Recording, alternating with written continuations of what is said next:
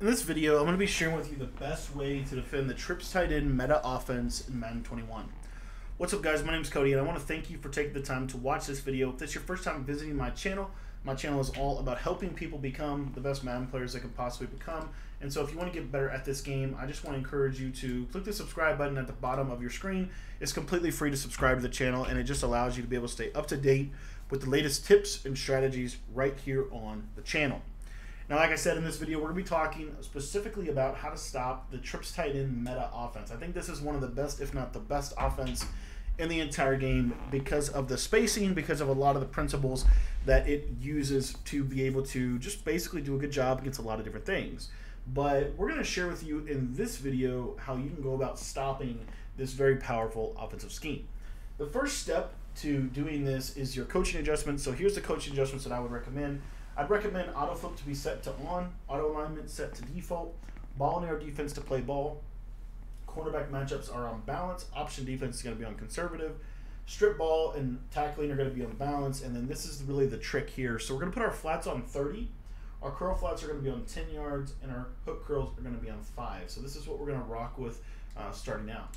And then what we're going to do is we're actually going to use an excerpt out of our nickel 3-3-5 wide defensive guide. If you have not got the 3-3-5 wide defensive guide, I believe it's one of the best defenses, if not the best defense in the entire game. Actually, I just believe it's the best defense in the entire game. It's really simple, but it's at the same time very, very effective. And we're going to talk to you about a specific defense that you can use to really slow down the power of the trips tight end offense. And so here's how we're going to do it. So first things first is we're going to set our cover 4 show 2 as our default audible that we're going to go into out of the 3-3-5 wide. It's going to be the primary play that we're going to use to slow this offense down.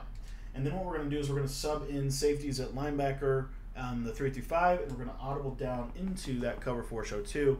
So when we come out to the line of scrimmage here, what we're going to do is really important little adjustment. We're going to wiggle our user just like this, and this is really to help us take care of a lot of different things. It's so that he doesn't move. If he moves, it's an automatic tell that you're in cover 4 show 2, and then they can set up and run, different types of beaters and different types of things that are going to put us in a bad position. Now, what we want to do is we really want to capitalize on the power of this cover 4 show 2. But first, before we go too far, I want to talk specifically about quick base because it's definitely the best run from trips tight end. And so, real quick, as far as defending this, what I like to do is I like to shift my defensive line to the right and crash my defensive line out just like this. And then I'm going to stand kind of right over the tackle with my user. And at the snap of the ball, I'm going to run down and to the right. And then I'm going to loop back in to get it. So we'll just zone off this linebacker. And what you'll see is I'm going to do that right there. And I find that even though I will get picked up from time to time, this is the best way that I've found to stop it. Now, don't get me wrong, quick base is a good run. There's a lot of reasons. See how he moved right there? That's why we like to wiggle him, because he's all the way out here. It's just not a great. It's just really not a great look. So again, we're gonna want to try to really kind of hide behind this tackle because we don't want that guard to pick us up. We want the tackle to try to pick us up. So we're going to kind of jab at the tackle, and then we're going to loop back in. So jab the tackle, loop back in, and you see there we're able to contain the run a little bit better. Let me show you that one more time. So again, we're going to wiggle him so he doesn't move, and then we're going to shift this direction, kind of stand right in this area right here. This is really optimal. Probably right here is where we want to be, and you'll see we're just going to run down, and then we're going to kind of throw there and there. Now, if you want to stop this run in the backfield, you want to be able to shoot it completely clean, the best way that I have found to shoot this run is actually to go ahead and shift my defensive line to the left and then put my user over in this area right here. This is another option that you can have, but you really want to be kind of over in this left pocket, and you'll do something like this. You'll do something like that right there. The trick is to really understand the mechanics of the shoot. Quick base is probably next to the cluster run. It's one of the harder runs to shoot. So again, you can do something like this right here. But as you can see, it's just a hard run to shoot. Another thing that I've had really good success. I did want to talk about this. Just mention this briefly. is if they're running a lot of quick base. I myself know this because I run this this quick base because it's that good. But if you crash your defensive line to like the left here, and you stand kind of like right here, you'll actually see that we'll have a decent level of an ability to kind of like blow up the pulling guard. So that's another option. You can kind of blow it up without actually blowing it up with this run. It's just kind of how this run kind of works. If you stand like right here, you see now that guard is like, and that's where I talk about the importance of when you run down, you don't want to run so far down like so fast that the guard can like automatically know you're coming into the gap. You want to kind of like jab to the right, and then you see, I mean, he's kind of psychic. That's why I'm saying you want to kind of jab a little bit more to the right side of it so that you can stop it. But anyways, one last way that you can stop it real quick is that you can shift to the right and you can use her to the right. This is another way that you can get it. Same kind of thing right here, and you'll see that I believe that, you know, again, that one's probably the worst of them, just because the pulling guard does such a good job at like picking up the user. So what you don't want to have to do, and you can do this, but you really don't want to have to user one of these two guys. That's really the idea. So you know, you can. That's why, honestly, for me, this shoot right here is probably the most consistent. Because your tackles will oftentimes shed anyway against this run. But anyways, that's quick base. There's multiple ways that you can stop this. Again, you can just mess around with this a little bit. You'll figure it out. But basically, you want to kind of jab like there, and that's more of what we see. You see kind of this like rumbling of the linemen will help a lot with this run. If they're running it, you know, at a high clip rate, you see right there. If we go to the Mike Blitz 3, because the Mike Blitz 3 has a little bit different type of run defense, it's going to defend it a little bit differently. So let me show you what I mean by that. So if I go to Mike Blitz 3 right here and I set this defense up, you're going to see that I'm going to have a little bit easier of a time because the guard is not going to think of the user. Whereas in Cover 4 Show 2, if I do the same exact defense, I'm going to split my linebackers here. If I do the same exact defense, the guard, you see how he kind of loops back on me a little bit? That's what I'm kind of getting at. So anyways, let's talk a little bit about coverage. So the biggest thing from a coverage perspective, and this is where I'd say this is why I really like to shift this direction if at all possible and try to almost like kind of like loop in a little bit and just contain the run. That's what I would rather do. But anyways, if we're talking about pass coverage from this, what we want to do is we want to divide the field up. And so basically what I like to do is I like to shape my coverage down, put my corner on the right in a cloud flat, and then I'm just going to seam flat both of my linebackers. So you see we've created a Mabel, like a Mabel coverage concept.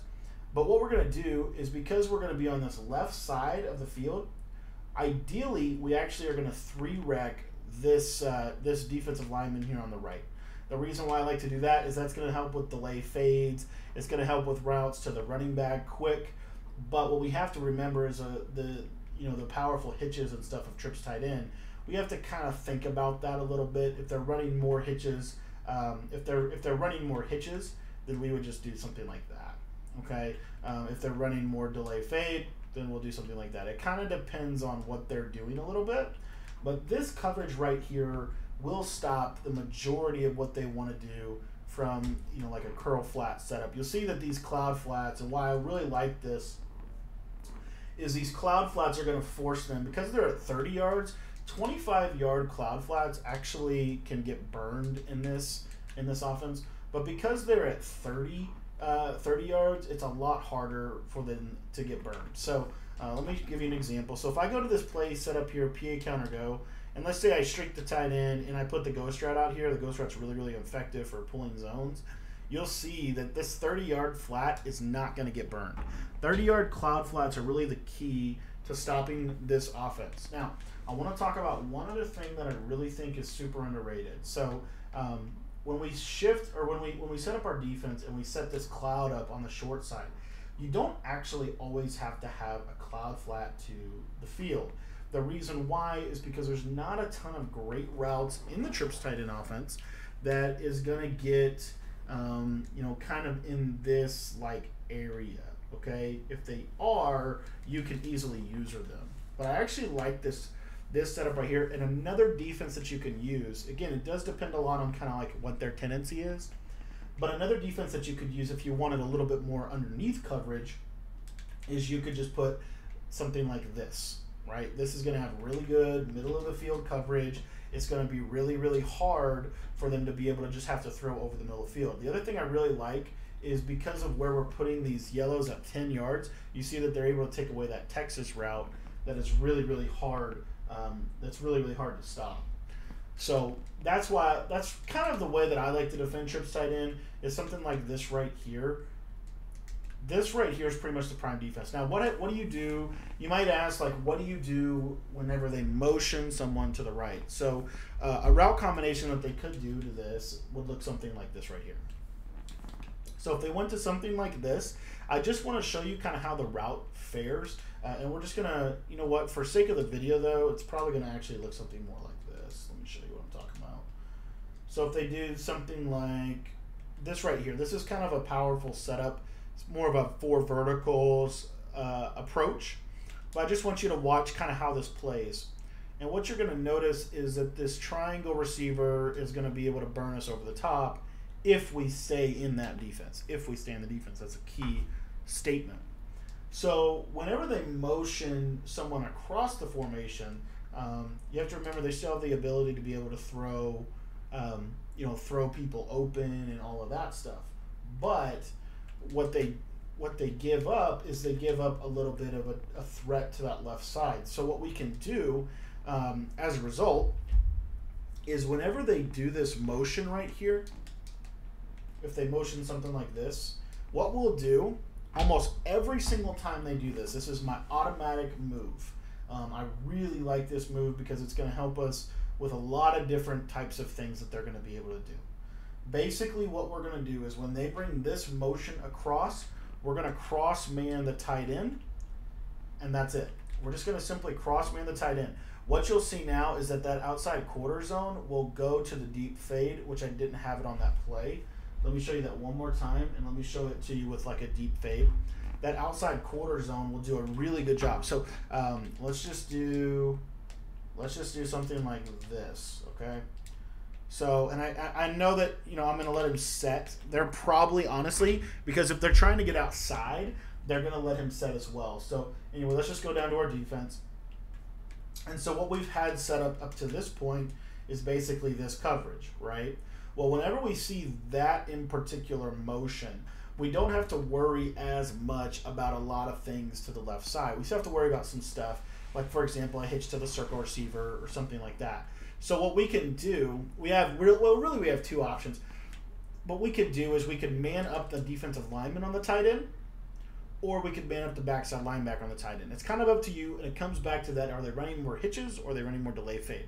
If they're running more delay fade, then make sure you leave that 3 rec and use that linebacker on the left. If they're running more hitches, then you just leave the vert hook, and now you're going to have a really balanced coverage. So I just want you to see how this works. So in theory, we've got, you know, 4 verticals on the field, okay? And I just want you to watch how this is going to work. So if I snap the ball, you're going to see that quarter zone is going to go to the triangle receiver, and he's going to take that away. The reason he goes to the triangle receiver is because of the fact that we've got the tight end manned up. Now, I want you to really understand and hear me loud and clear and say, most people, if they try to do a coverage like this right here, what they don't realize is if they stay underneath with their user, this is actually a pretty easy bomb. It might not be as easy in MUT or in regs, but basically I'm just going to pass lead it up to the tight end. And again, I can't get it out there because Gronk's not fast enough, but in MUT, when everybody's 99 speed, so everybody's the same speed, and so you're able to typically get that out faster. Let me try to show that to you one more time. So again, all I'm going to do is I'm just fading, or I'm just simply streaking this and running like a crossing route in combination with a streak, and then I'll use like a wheel route or something.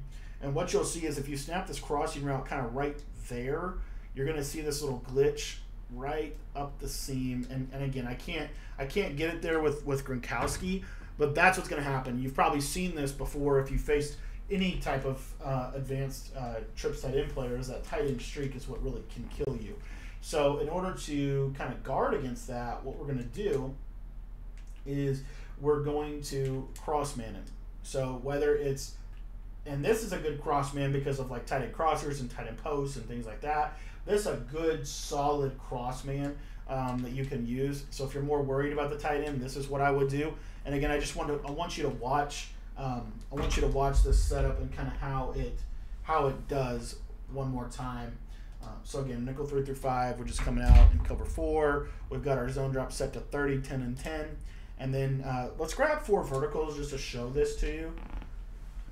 So let's say they do something like this right here, like a true 4 verticals concept. I want to first show you what this does to Mike Blitz 3. And what's typically going to happen if they're running like a Mike Blitz 3 type of setup is the tight end or the circle receiver is going to get open. So if they do something like that, snap like right in there, and I just can't get him the ball, but in Mutt, trust me, that's a clean read. It's a tight read, but it's still a clean read. So we want to be able to protect against that. So the best way that I've found to do that is to just simply man the tight end up with the same coverage. So we still have that cloud. We're able to keep the cloud flat, which I think the cloud flat is super important to be able to keep on the field. So then if they run that same combination, now what you're going to notice is this triangle route, which oftentimes will kill cover 2 and things like that. But that inside quarter is smart enough that he knows, okay, I've got to go match onto him and I've got to be able to go make a play. That's what's really cool about this defense. Let me show you one other situation, and I'm not sure if I have the right route for this, but I just want to show you kind of one other situation. So if you did something like this right here, this is another thing that you could do. And again, I really like the idea of just manning the tight end up on this guy. We're going to have lurker on that defensive lineman in Mutt, so that's going to be a clean man up. But let's say they do something like this. Let's say they do something like this right here, where they're trying to get this little S post open. What you'll see is because we've got that tight end manned up, that outside quarter is going to go straight to it, and it's not a window. It's the same thing with the skinny post, motioned over skinny post from Pat's YN or inside cross. This is going to really take that away. And so what's going to happen is the meta that you're going to be forcing them to do is you're going to be forcing them to either throw a hitch route or a corner route to the left side, which is really where your user is going to be, right? Your user is going to kind of start over here on this right side, just jumping the flat or whatever, and then you're going to gradually move over into this side. So you're going to have a pretty solid all-in-all coverage. And then again, I just want to hit one last time on something like this setup right here, where if they're using this tight end post, and again, you're going to do this naturally because you're going to want to do this anyway because of the motion over. So if they do, remember, if they motion over, then we're just going to take, and cross man onto the tight end. So now if they run like a little tight end post, you're going to see he's kind of there. I mean, he did big to play it for us, but he's kind of in the area, and it's protecting us from everything. So it's going to force him to do something like that, which is really, forcing them to check down. They're going to have to play games with the user. So this is going to stop a lot of the big stuff. It's going to stop a lot of the crossing routes, a lot of the corner routes, a lot of flood concepts, and it's going to force them to have to take the underneath. So thanks for watching this video. If you want to learn more about this defense and how to absolutely lock down your opponent on the defensive side of the ball, be sure to pick up my nickel 335 wide defensive guide. It's been the best defense all season long, and it's continuing to remain the best defense in Madden 21. Thanks for watching. Hope you enjoyed the video, and if you have any questions, feel free to hit me up via text message. If you want to get that defensive guide, I've left a link down in the description, and you can get that for just $15.